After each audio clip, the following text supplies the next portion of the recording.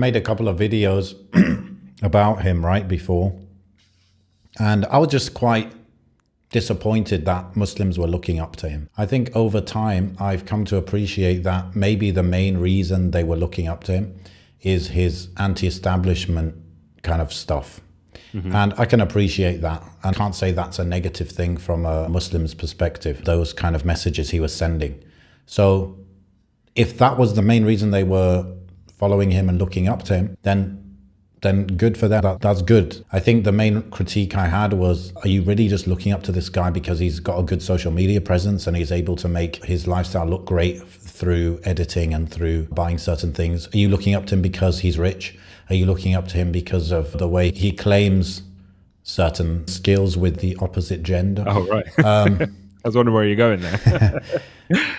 Are you looking up to him for that? Or are you mostly looking up to him because finally someone who just speaks up, says what it is, and seems to say just what they believe in an uncensored way? And on one of our podcasts, I said that, didn't I? I said, you know what? If they are looking up to him because of that reason, I can respect that, I can get that. But I just hope that now, the Muslims that look up to him now, I hope it's because of what he's shown to his sincerity, that when he found something true, he went in on it. Yeah, and his messaging of not kneeling down when people try to push you down, and you've got justice on your side, if you like. I hope people will follow him for that.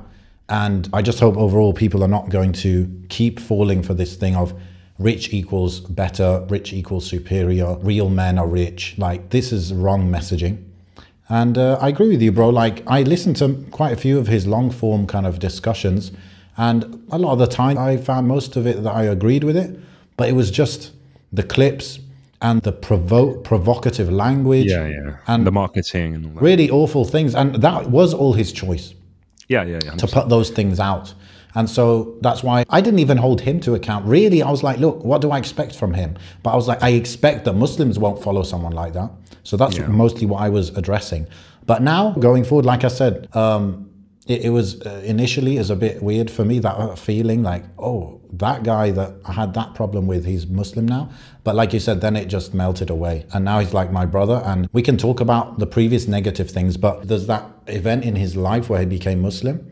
And there's the before that, which people can critique. And there's the after that. And the after that, we have no idea about. Yeah. Even some of the videos I'm seeing on my YouTube, which is like Andrew Tate, this and that in Dubai. I don't know if that video was before he became Muslim or after. Yeah, 100%. 100%. So we really don't know. And even if he continues some of the things we might condemn, firstly, we all make mistakes. Secondly, you can understand it might take a while to get out of certain situations and reacquaint your friends and family with what you're now going to accept and not accept, and all of those things that converts go through. And the worst thing for him is that he's very public figure, and so that's quite difficult. But the truth is, we should give him a chance. And I was thinking, would I do the same if it was the most horrendous woman with the most horrendous past, like some of the most what's that word, degenerate woman who's promoted all sorts of rubbish? Would I feel the same way?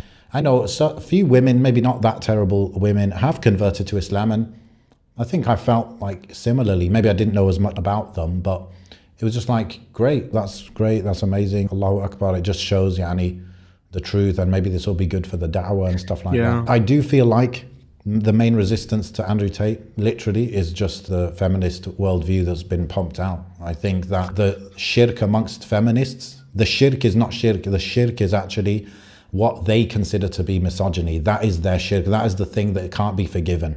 And that's why they're struggling to accept that he's a Muslim and his slate is clean, and that he may actually get rid of all those bad things and just be a normal Muslim who makes mistakes, but he tries to cover up for them. I think really that's the only difference I can think about, bro. That this idea that you can't have certain thoughts about certain opinions about women or about gender roles or about this and that, you're not allowed. Like, that's the shirk of feminism. Yeah, 100%.